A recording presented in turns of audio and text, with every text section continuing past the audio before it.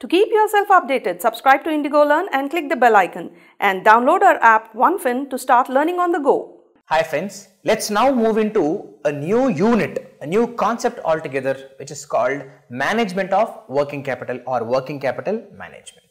Now, if you remember, in the syllabus of financial management, we have seen various decisions till now. That is, if you understand the balance sheet in a horizontal way, we said we have equity and long-term liabilities.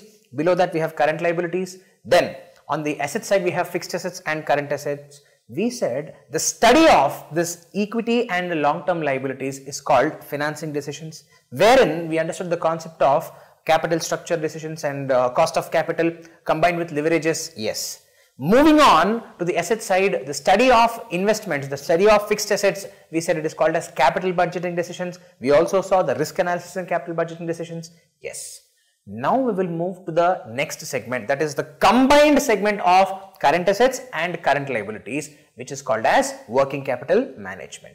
The study of all these things put together, we know it is called ratio analysis. Even that part we have completed.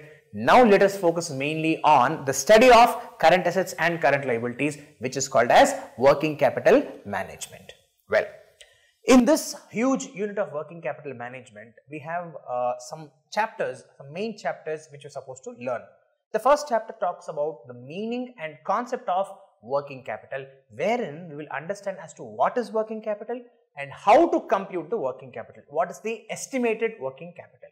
Then we will move on to the next segment, that is in detail we will study each working capital items, that is the current assets and current liabilities items. We will start with cash or treasury management, then we will move to stock or inventory management, then we will move to receivables or debtors management, and lastly we will go to payables or creditors management, and at the end we will see what is the concept of working capital financing or financing of working capital. How is working capital being financed is what we will see in the last chapter of this unit. So broadly, these are the areas where we will be focusing for a while from hereafter.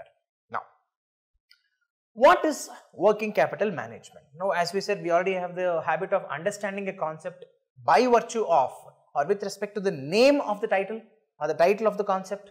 That is, working capital management means, in simple words, management of working capital. Now, first of all, what is working capital?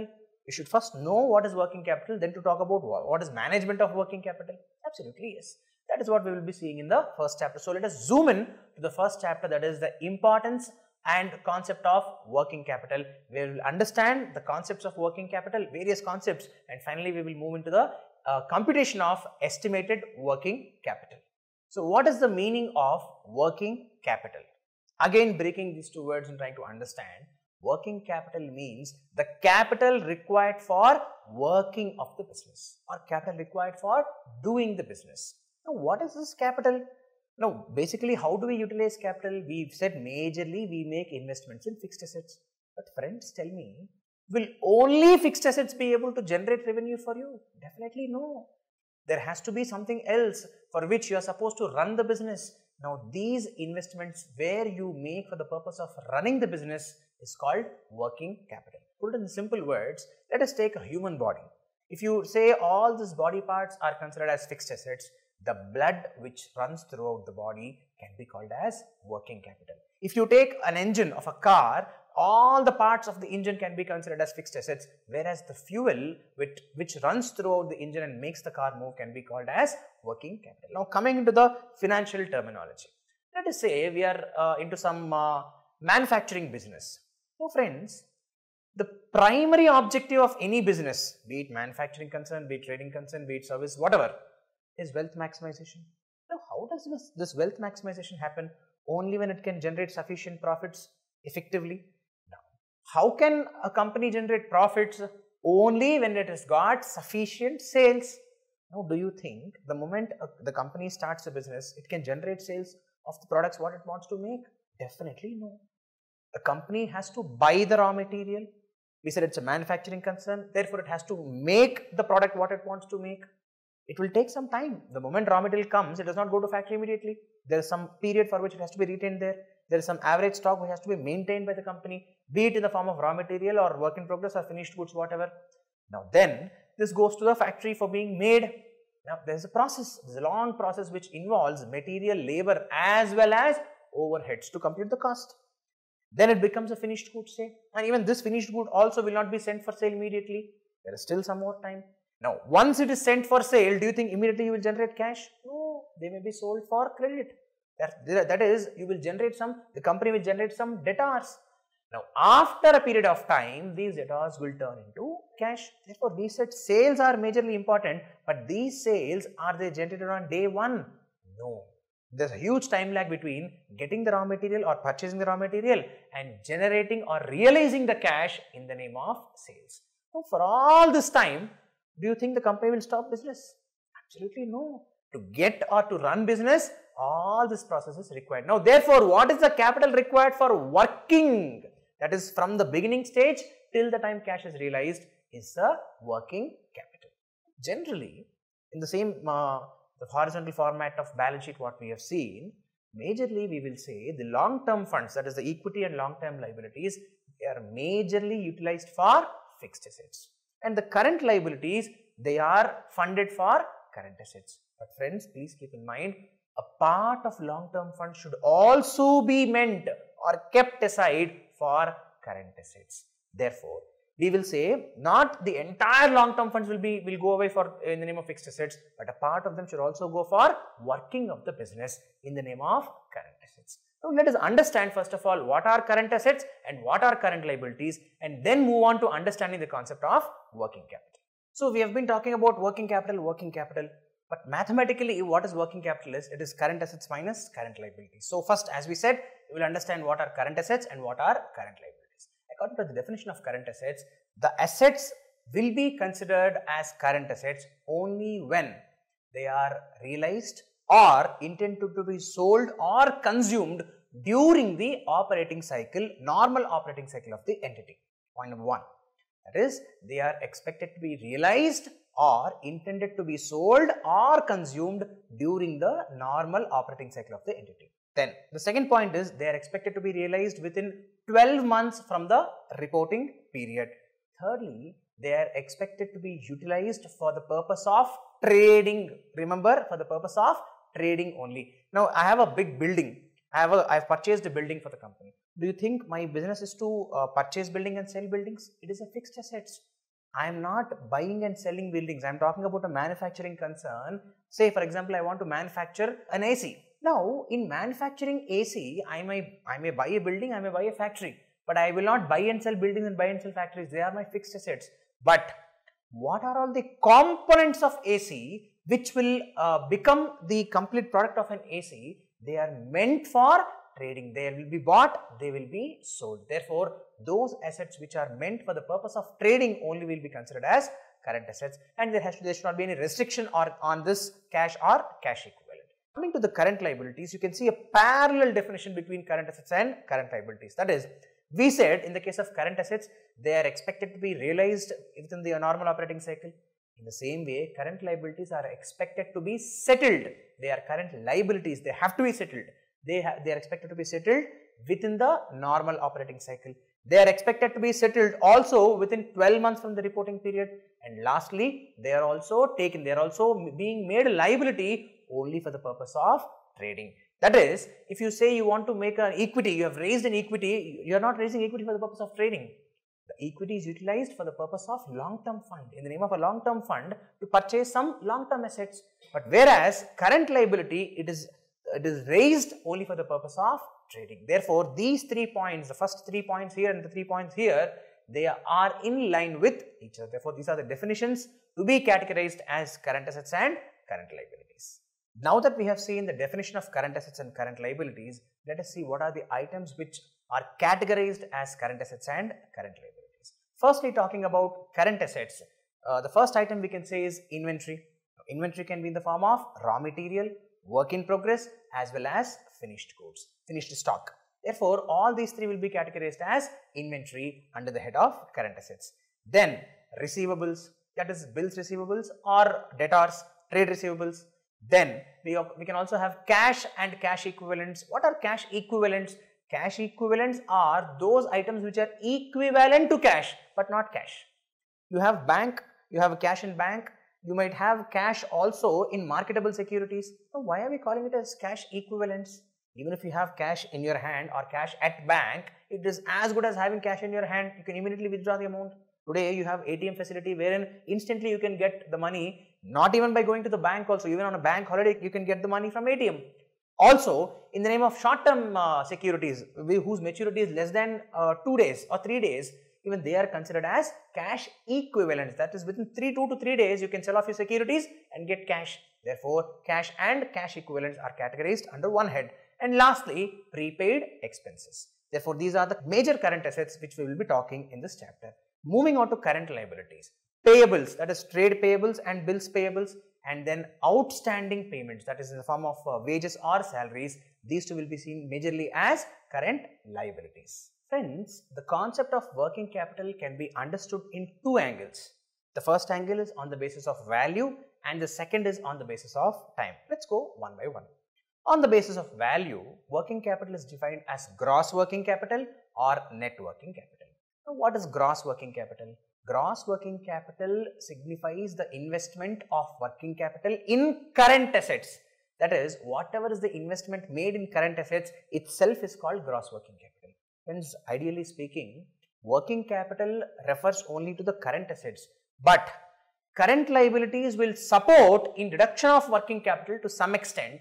Hence, we will consider current liabilities also and then reduce the requirement of working capital, which is now called as net working capital. Therefore, on the basis of value, if it is complete investment in current assets, it is called gross working capital. If it is current assets minus current liabilities, such reduced value of working capital is called net working capital. So, this is about working capital on the basis of value. Coming to the basis of time, working capital on the basis of time can be categorized as permanent working capital and temporary working capital. Now, what is permanent working capital? As the name suggests, or as the name says, permanent working capital is that working capital which is required permanently by the company throughout the life of the company as long as it operates. Now, can we in simple words say it is the minimum working capital required by the company? Absolutely yes. So, irrespective of the conditions happening outside, be it in the market, be it due to demand and supply, be it due to the increase in or decrease in productivity of the production levels of the company, whatever be the reasons, what is generally the minimum working capital required by the company based on its nature of industry, based on its policies, based on its practices? Such minimum level of working capital required by the company throughout is called as permanent working capital.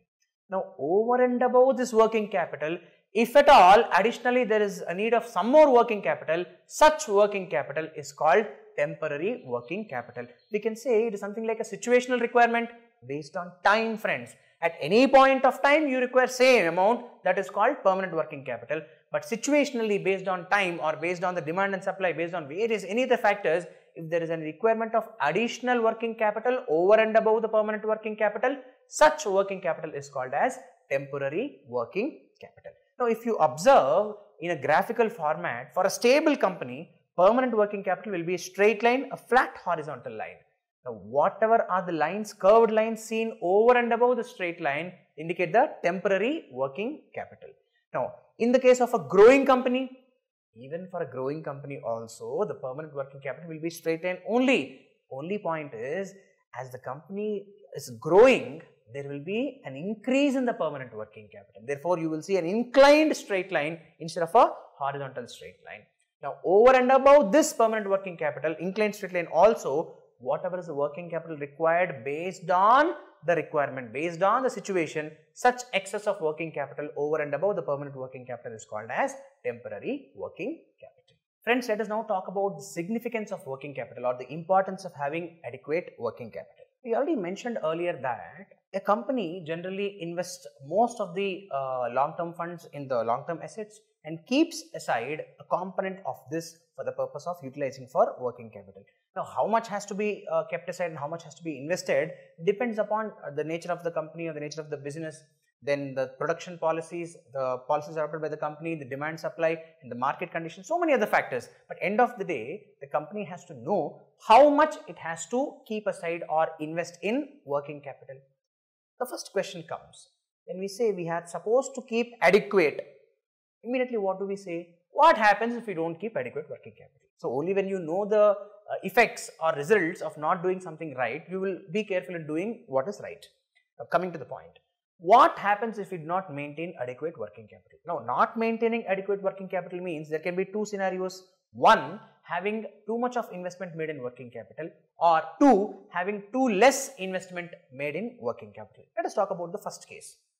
If we invest too much in working capital, it is a scenario which is similar to overcapitalization, which leads to unnecessary idle funds. So friends, what is the meaning of idle funds? The funds are kept idle in the name of working capital. You have brought them and dumped here and they are being blocked. They are not utilized effectively, not just theoretically friends, practically also. If you see, any fund involves some cost. Therefore, these idle funds will also involve idle cost. By blocking too much of huge idle funds, you will end up in paying huge costs for unnecessarily for the purpose of simply blocking these funds here. Therefore, because of this, even though the liquidity will be seen to be more, the profitability will fall down. On the other side of the coin, what if we maintain too less working capital? You may say, now profitability will be more, we are avoiding idle costs. But friends, by not having sufficient working capital, it leads to lack of liquidity. That is, it may bring up or trigger a situation called insolvency. Not having sufficient current assets to address the current liabilities will not only lead to illiquidity, will also lead to a threat to the company. The current liability providers, that is the loan providers for the short term purpose, they will have a threat whether these liabilities will be addressed or not. Therefore, there has to be an adequate working capital. What is working capital? We said current assets minus current liabilities. Therefore, current assets should always be more than current liabilities to address comfortably and sufficiently. But at the same time, it should not be too high also to result in unnecessary costs. Therefore, in simple words, can't we say the entire theme or game of this chapter is to understand the interrelationship between current assets and current liabilities? Absolutely, yes. Therefore, the main agenda of this chapter is to know as to how much has to be invested in working capital. Therefore, friends, maintenance of adequate working capital is not just a short-term need. It also plays a vital role in the long run of the business. Therefore, whenever a company wants to make an investment decision, it should not only think about the building, the plant and machinery, that is all the fixed assets. It should also consider the requirement of additional current assets for the purpose of running of the business. That is, say for example, the company's productions have increased, the production levels have increased. Obviously, what happens? The inventory levels will increase, that is the current assets will increase. Similarly, if the sales have increased compared to the past, definitely there will be an increase in credit sales there, that is debtors will increase. Therefore, in the same lines, whenever there is an increase in the operation of the company in a larger scale, definitely there will be an increase in the requirement of working capital also. Hence, the question comes as to what is the optimum working capital? What should be the ideal or optimum working capital to say it is an adequate working capital? Friends, if you remember, if we go back to the chapter called ratio analysis, there we have mentioned that in general, especially for manufacturing concerns, the adequate or a reasonable ratio of current assets and current liabilities is 2:1. Therefore, generally for manufacturing concerns, we can say 2:1 is considered as optimum or optimal for manufacturing concerns. When you say current assets by current liabilities, when you talk about current ratio, the current assets should be at least twice the current liabilities to address these current liabilities and to have a proper liquidity position and not to have too much of unnecessary blockage in working capital. Similarly, you can also talk about the asset test ratio, that is quick assets by current liabilities. What are quick assets? We said we will remove stock and prepaid expenses from the list of current assets to call them as quick assets. Therefore, these quick assets, the assets which can be quickly realized, that is within a span of 3 to 4 months, should be at least as much as equal to the current liabilities. Therefore, with the help of these two ratios, we can say these can be considered as optimal ratios. But friends, please trust me, having exactly 2:1 does not indicate it is the optimum. There may be companies or there may be industries wherein even 2:1 is not required. For example, if you take a restaurant business, there is a requirement of working capital. Today you purchase the raw material, by end of the day you generate sales. See, it happens so rapidly, there is no time lapse at all. Therefore, it all depends upon the nature of the business as to what has to be the optimum current ratio or asset test ratio.